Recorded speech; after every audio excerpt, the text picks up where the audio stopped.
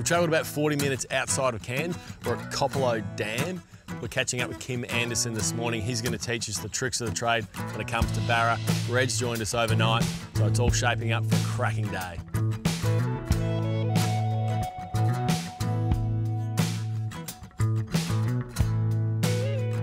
Right, our first cast of the trip, so fingers crossed we'll get into it early. You can see those little weed beds, sort of like little rocks there. It's sort of working. Oh! Fish on, fish. To the side. Yeah.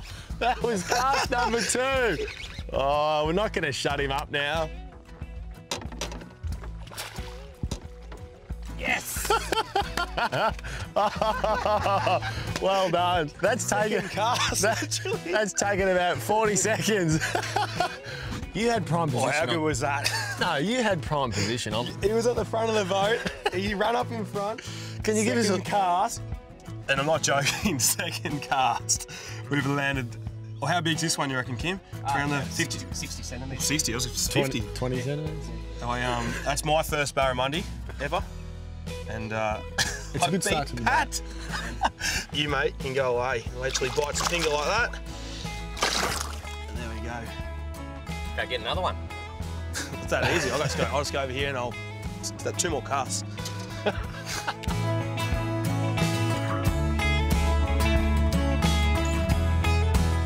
We've just been working our way up and down this bank, and Kim on the sounder, we can see these beautiful barra. So hopefully the second fish isn't far away. This is killing me that you're catching fish. I'm on my second fish. You go on, mate. Have a look at that, Pat. Have a look at that, Pat. Your casting is so poor. Oh, it's not though. That's bigger than the last one. Yep. Could you hold my rod for a sec while I get my fish out of the net, please, sure. Pat? And that there is what I'm here for. A bit bigger than the last one. Do you want another photo? Get another photo. Why not? I knew I was here for a reason. Capturing photos. How's the colour on those? So dark fish. Oh, it's so dark. Chrome. Gold. Do you want to hold it or? No. Sure? Great morning out at Copperlode. I can't believe I've been pantsed by a bloke that picked up a bait caster for the first time about 4 hours ago. But it's not over yet. There's plenty of days left of fishing.